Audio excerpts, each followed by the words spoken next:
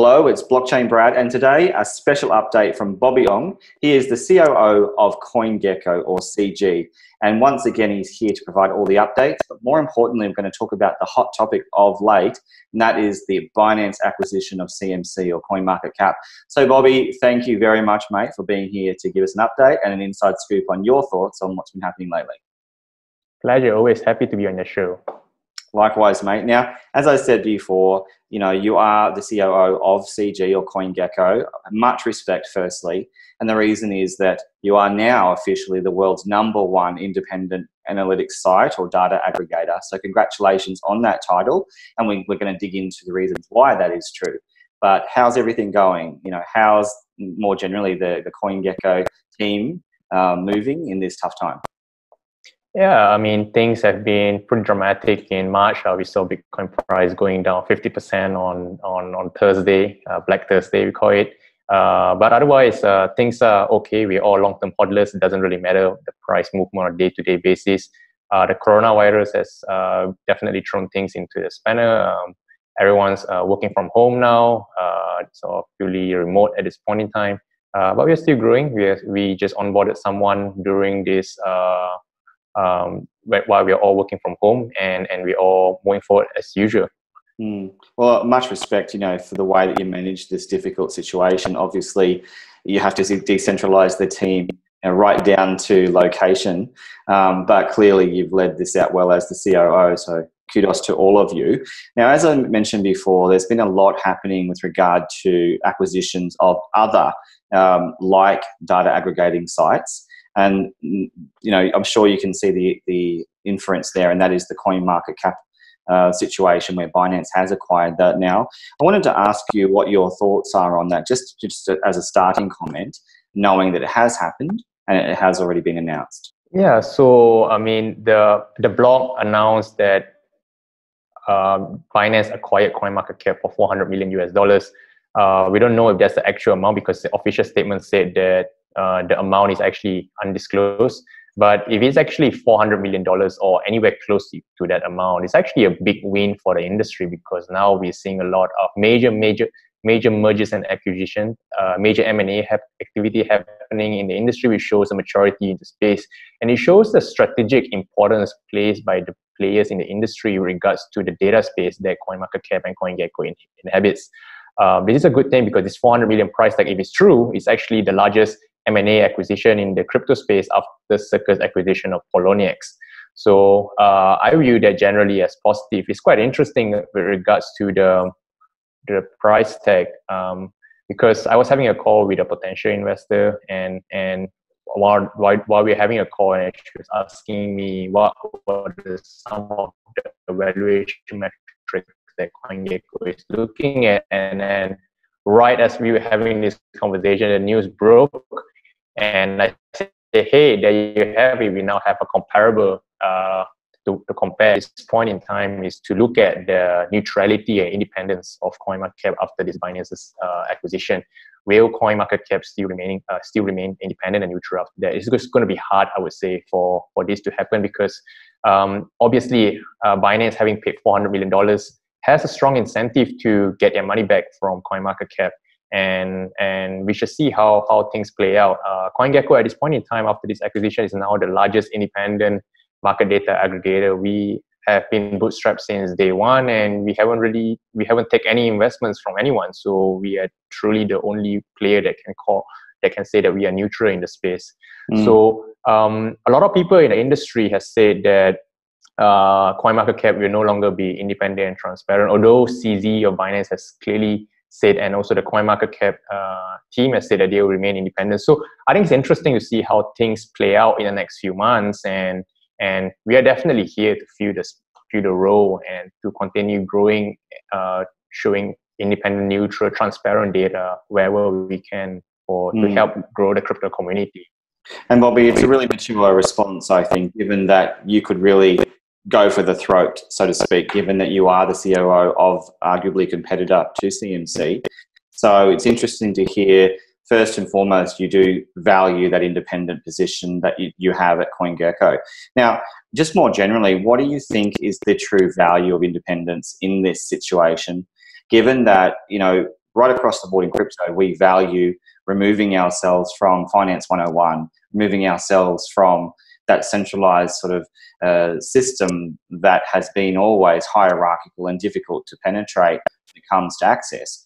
Now, clearly, being an independent actor here is beneficial, but what are your thoughts on the imperative of a data aggregator being independent? Is it something that is a necessity, something that needs to continue?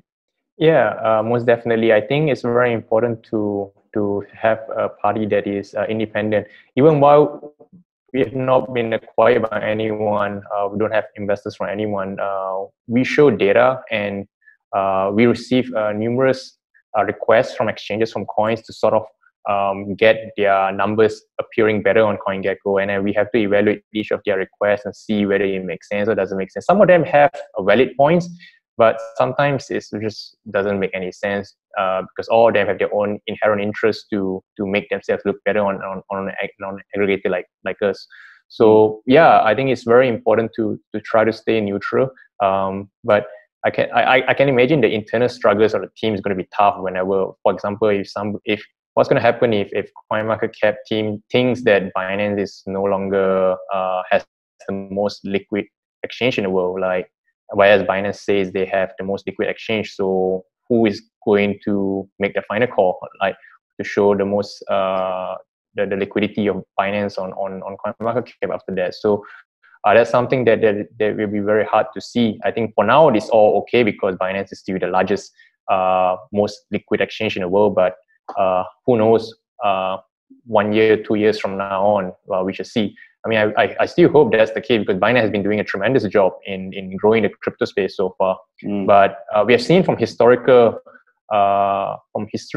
that that's not always the case. Like, if you think about the king of altcoin exchanges from 2013, 2014 up to now, like, it used to be like exchanges like Mercurex, and then he went on to Cryptsy, Minpal, Poloniex, Bittrex, and now Binance. So it's been like the throne has been pretty much been changing, and I think Binance has held the throne for the longest period of time. So kudos on them. I think CZ is doing really a lot of things to try to keep on to the throne of being the largest, most liquid exchange, and I think he's been doing a way better job than any of the previous exchanges. So let's see how things go.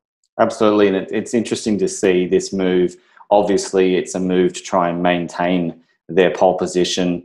And one of the key points that has been thrown around is that the CoinMarketCap itself has some of the most significant traffic, if not the most traffic, for any crypto sort of startup and data aggregator. And we will talk about that. But I wanted to pull it back for a moment to you. You mentioned suggestions about the value, the stated value or the estimated value through the block of this acquisition, and how it could actually facilitate parties like you in terms of determining your own value. Have you given any thought to your own value when it comes to a monetary side of things, given that there is that suggestion out there, that number thrown around between 300 and 400 million for that acquisition? We don't know, of course, but has it really started to make you think as COO, what is the value of a CG? Yeah, it's something that we ask ourselves between my co-founder and I. What's the value of CG and how much do we value ourselves? We never raise any money from any external investors, so there is no valuation price tag on a company per se. But if we do want to raise, then what's the price tag that we want to go? As I mentioned earlier, it was interesting that the investor asked us the question as the news broke. So generally, I guess it's a function of three things, right? One is a function of how much revenue and profit that you make as a company. The second thing is how much reach that you have as a company. And the third thing is, what are there any comparable valuations which now CoinMarketCap has provided for us? So based on these three things, we can probably come up with a valuation based on how big CoinGecko is relative to CoinMarketCap, and then come up with a comparable valuation, I suppose. I see. Well, the good news is that clearly there is value there. We know that from this acquisition. Now, have you ever considered, or has the team ever considered in discussions, the prospect of allowing yourselves to be acquired by another party, like Coinbase, for example? Is it something that is possible in the future? It's something that we are starting to ask ourselves more seriously if it makes sense to even consider having an exchange as an investor, or eventually selling company to an exchange, because we have seen quite clearly now, like whenever aggregator sells out to an exchange, there's all sort of controversy that comes out questioning the independence of it. So it's something that we have to think hard about for ourselves if that's the route that we want to go. But we have no plans or intention to sell the company at this point in time. We are in it for the long haul. We have been in the space since 2014. It's been 6 years now. There's no real reason for us to raise money or to sell the company at this point in time. So it's just, let's see how this grow. We believe the industry is just way at its infancy at this point in time. We believe that the industry will grow 10x, 100x in the future, and we just want to ride on this wave and see how things go. Because our vision has always been the case, in this case, that if you think of a world where anything and everything that can be tokenized will be tokenized, we are nowhere near that vision. So I believe in the next 10 years, 20 years, it'll be very interesting to see how things go. So we want to try to stay independent as much as we can and for as long as we can, and let's see how it goes, because you have no plans to sell at this point in time. Well, that's good news, and it's music to the ears of those who want to see these data aggregators maintain their independence. You are number one in the world for doing that. But I want to now talk a little bit about some of the things that CZ has said, obviously as the leader of Binance. Now, referring to this acquisition, he said that he referenced the size of the acquisition. It was a substantial one. You've also mentioned, compared to others, it is arguably one of the most substantial. But he also discussed how he's known the CEO of CMC for some time. So there was always this interest in acquiring it from what he said. And he'd also mentioned that he too, like you've mentioned, has a long-term vision for crypto itself, suggesting there's a long roadmap ahead, and he's even referenced things like 10x and beyond. So in that sense, you both are very much in the frame of mind of seeing significant value for the future of crypto. But one of the things that was clear is that he also saw that CoinMarketCap had the best traffic of any site, arguably, in the space. Now, obviously, you do your analytics, and you would certainly know that, given that you're a competitor. But given that it has such a significant effect when it comes to traffic, are you concerned at all that a lot of that traffic is now going to be transferred over to Binance, whereby they leverage that purchase and allow Binance to have that market share by sheer connection, regardless of the independent situation that they're suggesting they'll have? Yeah, so I think CoinMarketCap is the most valuable web property on the internet, in the crypto space. At this, they do. We at CoinGecko do about 15 million monthly page views, and based on our internal estimates, they have about 5 to 6 times more traffic than us. This gap we've been trying to close for the past year and a half, and been quite successful in closing the gap. But there's still a large gap between us and CoinMarketCap, and kudos to the CoinMarketCap team, because they have done a tremendous job in terms of SEO. So almost everyone in the industry refers to CoinMarketCap when it comes to crypto price, and that's something that Binance clearly see value in, and it's something that I saw an interview from CZ, and it's basically the main factor for him to acquire CoinMarketCap, because it's a top of the funnel approach to capture future users for Binance. So at this point in time, CoinMarketCap could be doing 70, 100 million page views per month. When the bull market comes back, they will be doing 10x traffic from there, and Binance hopes to capture a large portion of this traffic and move them onto Binance for them to trade there. If you think about it, the business model of a data aggregator is not as lucrative as compared to that of an exchange. CoinMarketCap at this point in time makes money from advertising and from the API sales, where and if you look at the average revenue per user, it's significantly lower than what Binance is making from their trading platform on their spot, margin, futures, staking, and more. So Binance clearly has a lot of incentive to funnel users from CoinMarketCap. And I think the price tag, we think about price tag, like 400 million might be a large sum to pay today, especially during a bear market. But if you think of crypto going 10x, like 400 million in the future will be chump change for CZ, because he can make the money back from all these new users that will come on to onto Binance. But more importantly as well, I think another big point for CZ is that if he doesn't acquire CoinMarketCap and if they are certain to sell, like if it goes into the hand of some other competitors, for example, Coinbase or KuCoin or Huobi or anyone else, right? It just poses a big threat to them in the future. So this is a defensive move to some extent. Now that they've locked up CoinMarketCap, like no one else can, that your competitors can't have access to. It's sort of a bit similar to Facebook buying up Instagram and Facebook buying up WhatsApp so that Google or Amazon or someone else can't have these social media communication companies to build on a platform to challenge them. So yeah, I think for us at CoinGecko, it's a huge gap. We have all these things that we've planned and we need to grow and execute.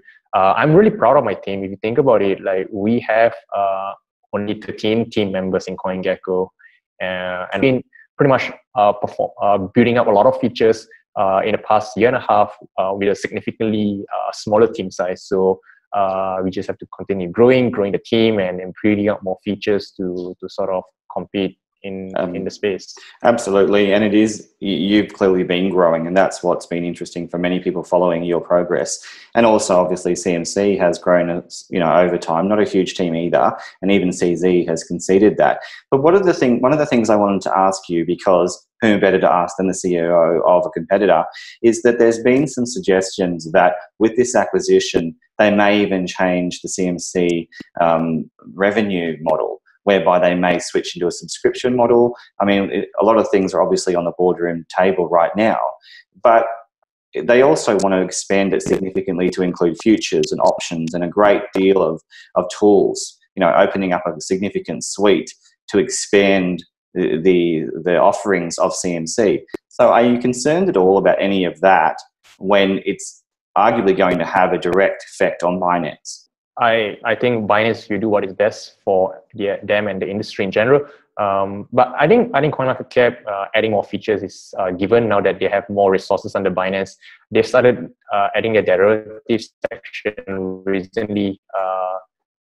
Pretty much follow what we did, which we launched like half a year earlier on CoinGecko. We started tracking the perpetual swap and the futures market. It's just a matter of time before everyone needs to start tracking options. Binance is launching options sometime in Q2. CZ has already sneak peeked some of the screenshots from the options. But we can also see Deribit and FTX also having an options market. So I think if you think about the crypto data space, there will be a lot more data coming out in the space, and it's just a matter of time for aggregators to track everything in the space, I would say. Right. Okay. Now, I just want to touch on some quotes as well as we move through the interview from different sources. One that you mentioned before from CoinMarketCap. Now, they've said, we are in firm agreement with Binance that we will not interfere with any of the relationship that we have with CMC. Businesses will be independent. So what's happening right now is there's a lot of affirmations, a lot of statements going on in the space from all kinds of parties, but particularly from Binance and CMC, stating they will guarantee this independent stance despite the acquisition that took place. But interestingly, Binance tweeted back and said, "Welcome to the family, CMC."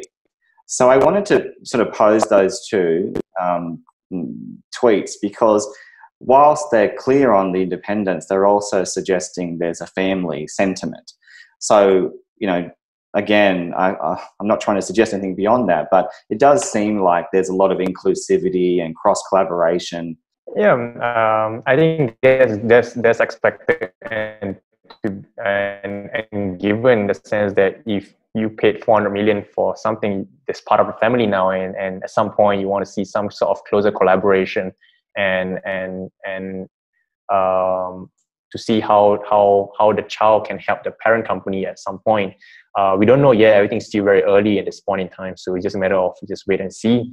I think CoinMarketCap and Binance, they have no choice but to go out and strong to say that they will maintain independence in the sense that when the block broke the news 2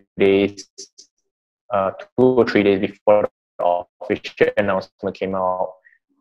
I was surprised on Twitter in the sense that everyone was pretty much against the acquisition and then call out that there will be huge conflict of interest and there's no longer neutral independence. I don't know if it's because people are jealous about Binance and CZ being too big, and if you think about Binance taking over the world, it's because people are jealous of CZ and Binance being too, and we got taxed so no longer neutral independent, and people have to start using an independent source like us. So I think Binance and CMC had no choice but to make a strong statement and transparent to sort of beat this threat, I would say. Right, okay. Now, one of the things I also found interesting is in the feedback and the discussions that have been happening since the announcement, one of the things Binance has explained, or CZ rather, is that when there was some discussion or questions about modes of payment with regard to the acquisition, he made the point that BNB is cash, cash to him, cash to them, as in the Binance team. And there was also some suggestions from the block that BNB was part of the payment of the acquisition itself, which we don't really know, as you know. But what are your thoughts on this idea of BNB being cash, an equivalent to cash? Are you there, Bobby? I actually agree with CZ on that in the sense that do you consider Bitcoin as cash? I do in a sense because Bitcoin is yes. So actually it's easy on this, the large cap crypto, and I want to sell it to fiat or USDT, I can do it instantly to a certain amount. Of course, if I'm looking to move like 500 million Bitcoin into USDT or US dollar, that's going to be tough because there will be some sort of a slippage, a large slippage at that sense. But otherwise, to me, it's cash. Like, it's fairly liquid. You can move it into any currencies that you want, and it's the same for BT or to USD directly or to Bitcoin. And then you can spend the money however you want. To me, that's cash. I think what the term of the deal doesn't say is that, especially from the blog, is that we don't know if the BNB that is given to the founder is locked or not. So probably there is a combination of equity and cash, which could be in BTC, USDT, or BNB, and there's probably some sort of earn-out structure, and the tokens may be locked up to 1 year, 2 years, 3 years, depending on certain performance from the company, I suppose. That's probably my guess. I have no idea what things are, but just an estimate or a guess. I see. And for all the listeners as well, I want to, thank you for continuing through in this interview despite some of the technical issues we're having. It's purely because of a situation where Bobby's had to switch into a mobile service so that we can have this interview. Now, I wanted to ask you, Bobby, about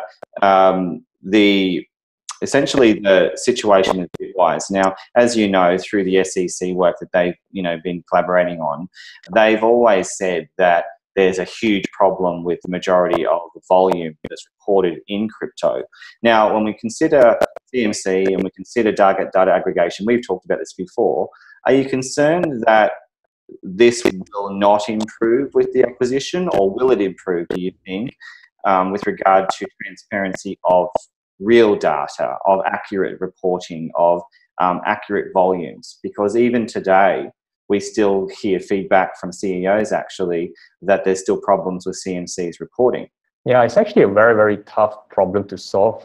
I think at this point in time, we've reached a stage where reported trading volume from large regulated exchanges can be trusted. If it's not a large exchange, then it's highly likely that they are sort of faking their volume. So I wouldn't use any of the volume that's reported by many of these guys, actually. And if you want to stack these exchanges up and compare them against each other and see who has a more legit volume, then it comes to a situation where we at CoinGecko believes that volume is no longer a good indicator, and we have to look at several different metrics beyond volume. So one of the things that we believe that can be done is we come up with an algorithm called the TrustScore, where besides looking at trading volume, we which is a smaller percentage of what it would be was stage. We look at their order book data to look at the 2% range. We look at the bid-ask spread. We look at the estimated traffic, as how much web traffic that they are doing. Because we believe that an exchange that has large legit volume will most likely have more web traffic on their site. We look at the API quality and a bunch of other metrics. If you put together and come up with with a score, which is a number from 1 to 10, determining which exchange has the most legit volume. So if we go to CoinGecko.com/exchange, we see that most exchanges on the top of the list, for example, on Earth, is actually things like exchanges like Binance, Coinbase, Bitfinex, and so on. So these are the kind of exchanges which we will expect to see, not some sort of a small Chinese Asian-based exchanges which we've never heard of before, being at the top of the list. Right, you make a good point there. And just with the way you've done your TrustScore, I wanted to ask you, do you generally see a correlation between your data and CMC's data? Again, referencing Bitwise, they've made the point that, and they've actually referenced CoinMarketCap, in their concerns with regard to providing questionable data, because they argue that up to 95% of of volumes out there is fake. So in that sense, do you find distinctions and differences between you and CMC, or do you tend to see more correlations? Yeah, so on CoinMarketCap, there's 3 different ways of looking at exchanges. One is by reported volume, which is no longer a good indicator because Binance which is the most liquid exchange at this point in time, is ranked number 16 or so. And then the second way of looking at their ranking is by adjusted volume, which is basically a solution which they came out to beat the transfer mining exchanges, which is no longer the case these days. So that ranking is sort of obsolete in my point of view. And the third way which they launched recently is by liquidity, which is essentially quite similar to what we do at CoinGecko using TrustScore, and they rank HIT BTC as number 1, which I find quite weird in the sense that HIT BTC is not known as the exchange, or it has a lot of controversies behind them, and unfortunately CoinMarketCap ranks it as number 1. I expect CoinMarketCap to come out with some sort of a ranking improvement at some point, because Binance was ranked number 16, and after this, I don't know how they're going to do it, but probably Binance will start showing better on their list after this. Right, and that answers part of the question. That answers part of, I think, many people's question about whether or not things will change based on the acquisition. Especially given that you said they're ranked 16th now. I think many are in agreement with you that things will change. They wouldn't have spent that money if they didn't want to also perhaps see better outcomes for Binance and their wider investment portfolio. But that's a big call. We have to see that. What about things like lawsuits, risks from the SEC? We see now that even CZ is embroiled in lawsuits from reports, at least. Are you concerned at all about the legalities of what's happening with CMC?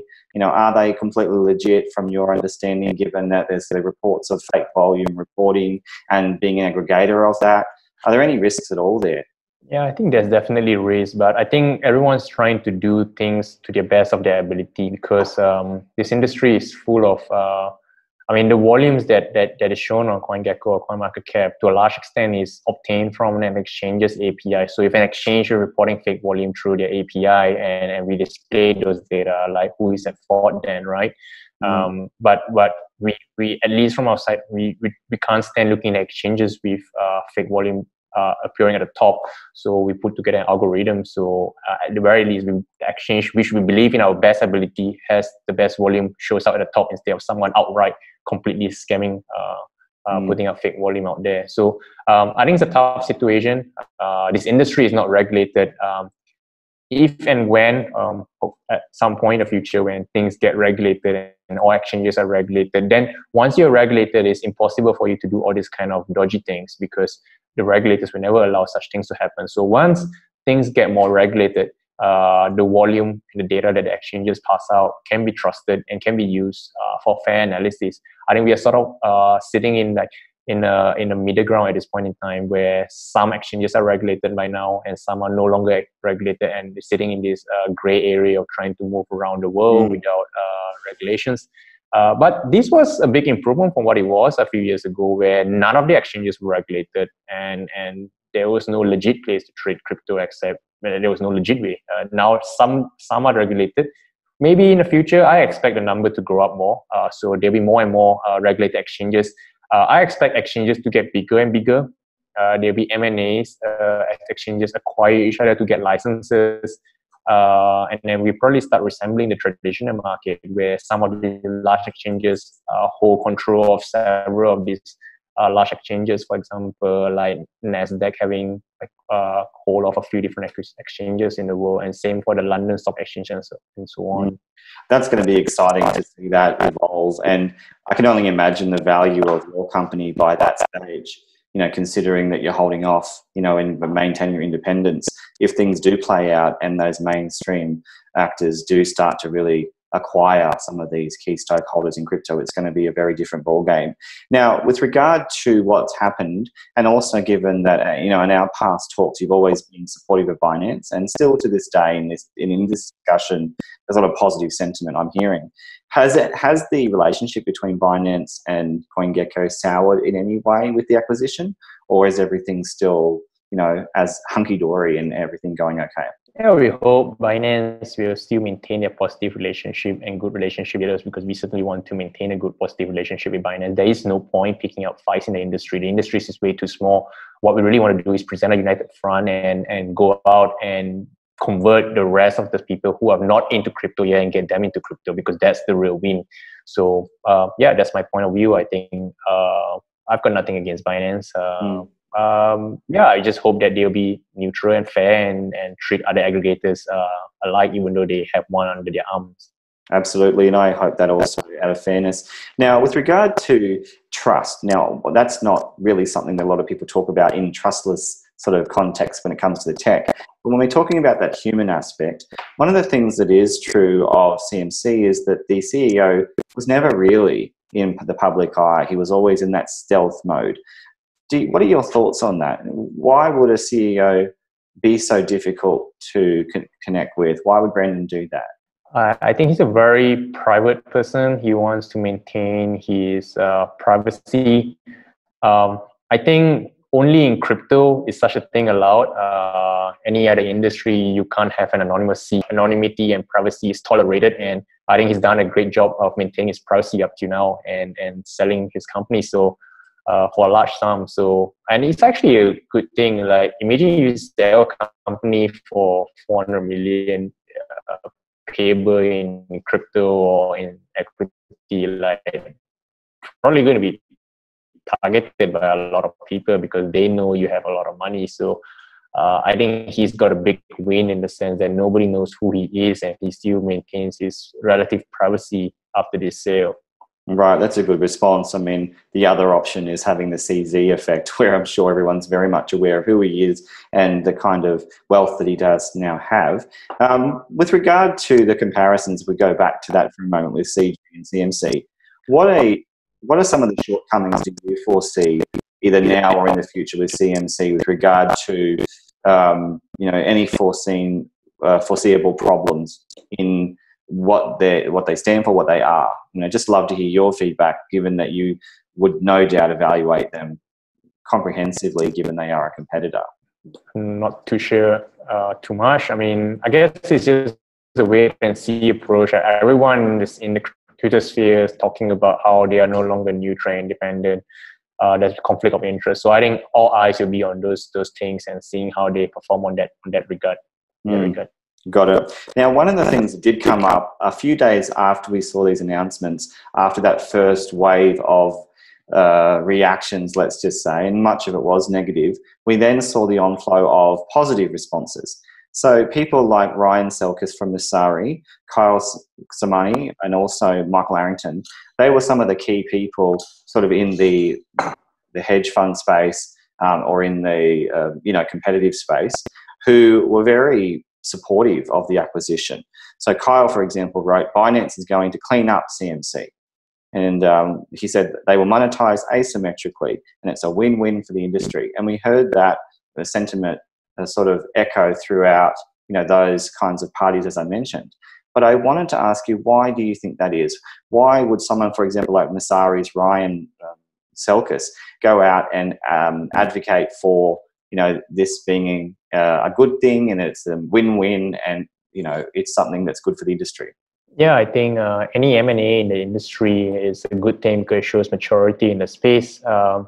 Especially a large M&A shows it is headline grabbing, opens up a lot of eyes from people who may not be observing the industry closely. It's definitely good for Messari as well. Now there's a comparable valuation, and it helps him in his fundraising round, subsequent fundraising round, because he can go around like telling investors now that, look, this is our vision, this is where we are, and that if we do it well, this is our eventual exit plan. So yeah, I think the it's good for data companies like Messari and others, in the sense that we now have comparable valuation. In terms of for the others, let's see. I think definitely Binance is going to clean up CMC. So we'll see how things go. Time will tell, Bobby, to see what happens. Now, one of the other parties and one of the media entities, Cointelegraph, they had a very hyped view. And obviously, we don't know which articles are paid and which aren't, which is one of the problems with a lot of these media entities. But they made the very audacious claim that the crypto community approves of this acquisition, you know, given their feedback. And it was interesting that the responses on Twitter to that article were predominantly the opposite. So we don't really know. But what are your thoughts on these kinds of articles that come through, like the Cointelegraph one, where they're just overtly promoting, you know, certain things? And we don't know in this case, but generally we do see that trend. Yeah, I guess for the Cointelegraph article, I found it weird as well, because it was overtly positive. So I guess it depends on who you ask, and it depends on their point of view, right? So some people may have a positive point of view of the acquisition, some people may have a negative point of view. So in terms of Cointelegraph, I think they just need to be transparent if there's a paid article or not.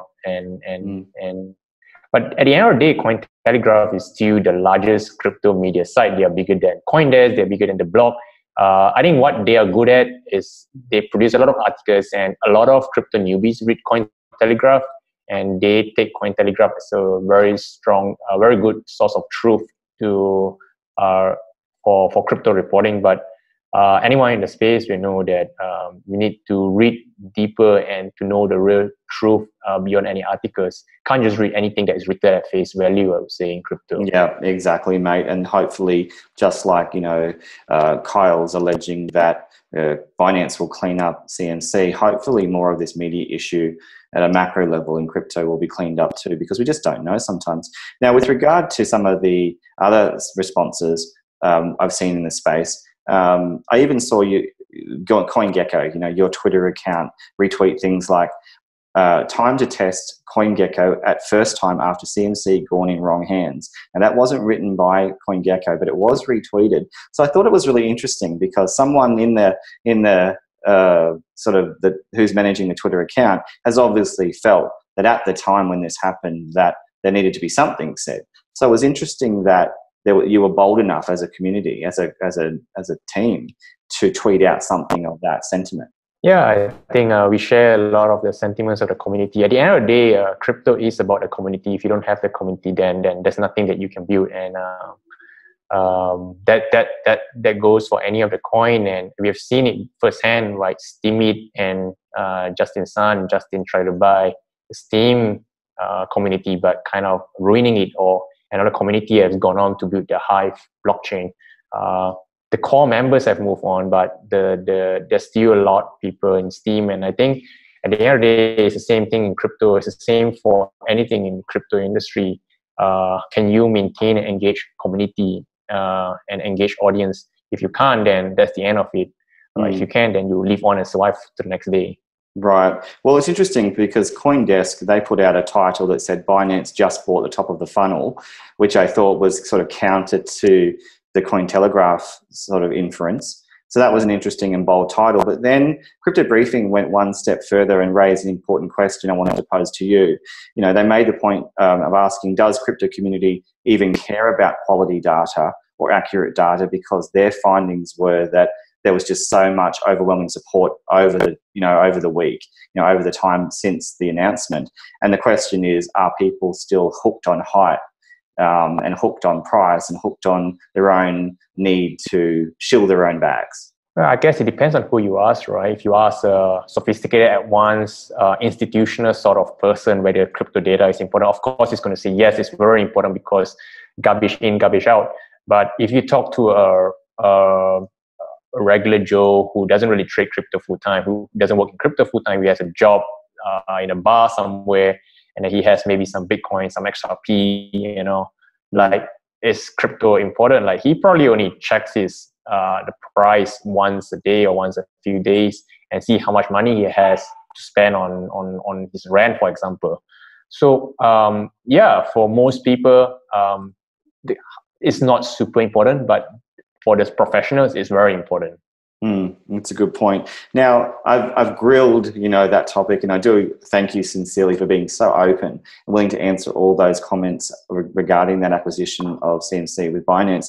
But I wanted to now move across to you with CG or CoinGecko and ask about some of those developments that obviously you love talking about. We want to start with DeFi. How is CoinGecko innovating as DeFi continues to strengthen the narrative of value in crypto? Yeah, we see strong potential in DeFi. We've been seeing this trend for the past 6-9 months, 1 year in the space. At the start, it was relatively hard for us to understand and get into the space because things moved so quickly and there wasn't much resources in the space.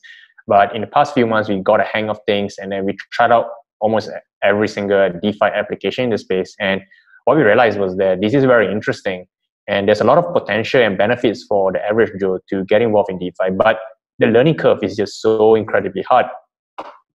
What we decided to do was that we wrote a book on DeFi. It's a book called How to DeFi, which is a 200+ page book on the decentralized finance space, and it has over 26,000 words. And what it does is that it basically breaks down the decentralized finance space into simple, in plain, simple English, and talks about the various parts of DeFi, such as decentralized exchanges, decentralized derivatives, decentralized lottery, and so on. And then we went one step deeper, and we took an example from each category and provided a step-by-step guide of how to use these apps.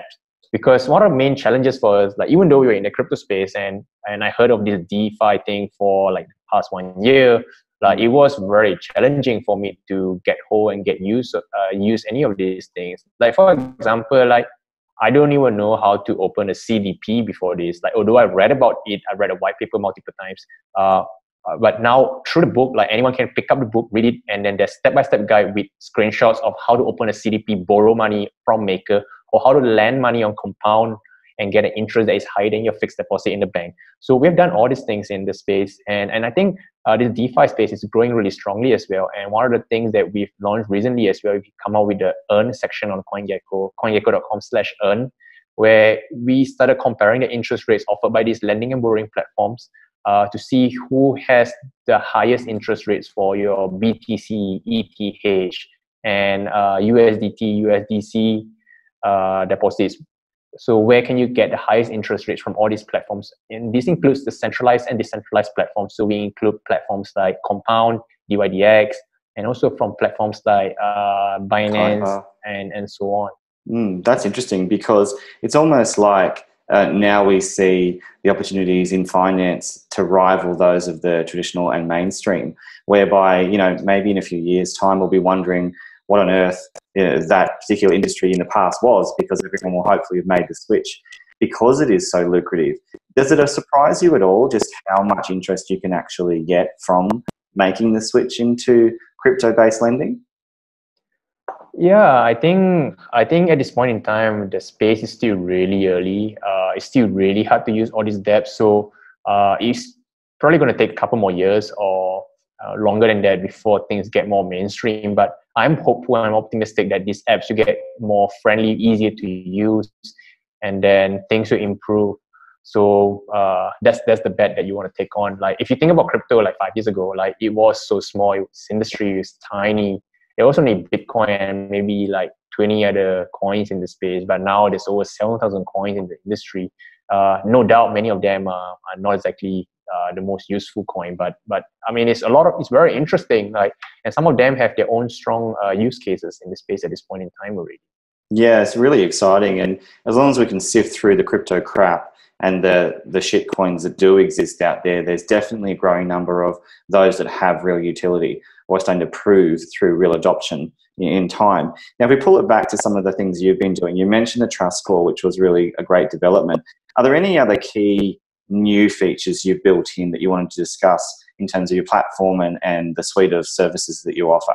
Yeah, so I think I mentioned briefly, we launched the book recently, we launched Earn section recently, and then one of the things that we also did last year was the derivative section. So we started tracking futures and perpetual swap on CoinGecko.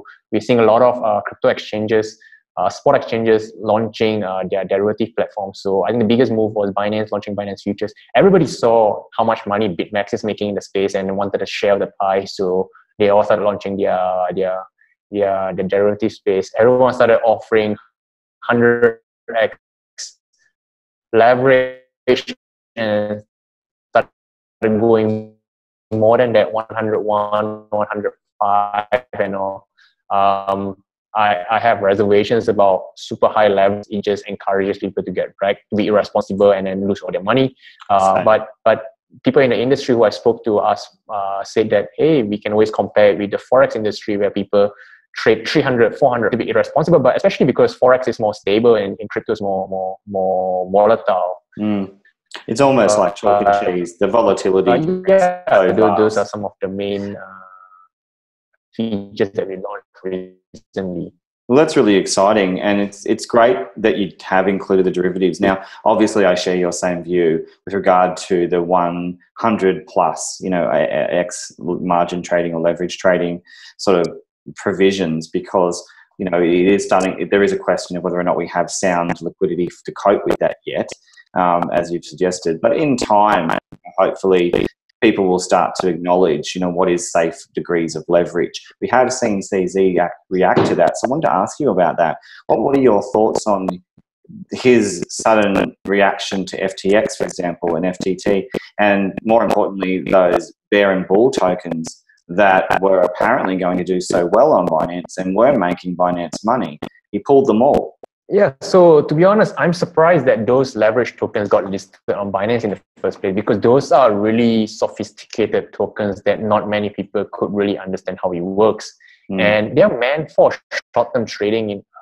It's meant for you to have 3x. It's not, the way structure is not similar to just buying a contract and having 3x leverage, because the contract rebalances itself up every now and then. So if you hold those tokens for a long time, with high volatility, especially when price moves up really fast and then moves down really fast, then you get like the token value goes down over time. So I think that's one of the main reasons why Binance decided to pull off those leverage tokens, because people were holding on to those tokens, and then even though the price was moving up, but because of the volatility, it keeps rebalancing itself and the value goes down over time. Yeah. And it's really hard to explain that to an average guy, why it's not similar to just buying a contract 3x compared to the leverage token. So they pull it off, I suppose. That's a really good answer, I think. And also there's the issue of decay, which is another complex issue that's built into the nature of those tokens. So perhaps it was prudent of him to pull them simply because the majority just didn't understand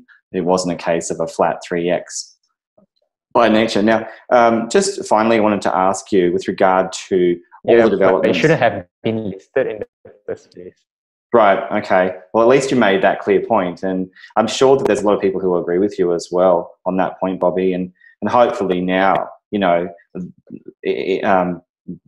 that are listed, the products that are listed are clear in nature, so that there's no question of what they actually do, for the party that's purchased that particular token or that particular asset.